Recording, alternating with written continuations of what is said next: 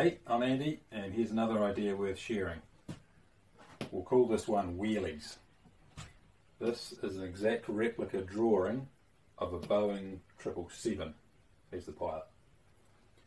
When a plane comes into land, it hits the tarmac at something like 280 k's an hour.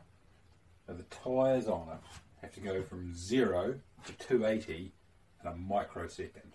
That's why you see all the smoke. That must be incredibly tiresome on the tyres, right? And I can't imagine they last that long when they have to do that sort of acceleration so quickly. But I think there might be an easy fix for this. See, a plane, it drops its landing gear, looks just like that, several miles out from the runway. Out here it's doing 300 or 400 k's an hour, and it's got all this distance until it actually lands. So out here when the wheels come out, this is a wheel by the way, obviously, if you had some sort of aerodynamic spoilers attached to the rim of the wheel that caught the air that's rushing by them and made the tyre spin. So when the plane comes down to land here, it's doing 270 k's an hour, and hopefully so are the tyres. So there's no wear on them anymore. They don't have to accelerate in a microsecond.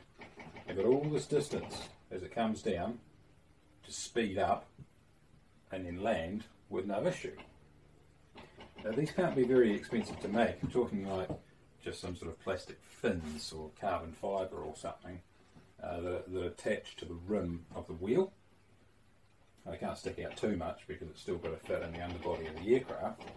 But I think if you did that, you could extend the life of these tyres, I don't know, tenfold. And I think they cost something like $3,000 a pop. And one of these might have 10 of them. So there's 30 grand worth of rubber that's getting burnt up, going up in smoke every time the plane touches down. So if you could save all of that cost through something as simple as some plastic fins, surely that's worth investigating.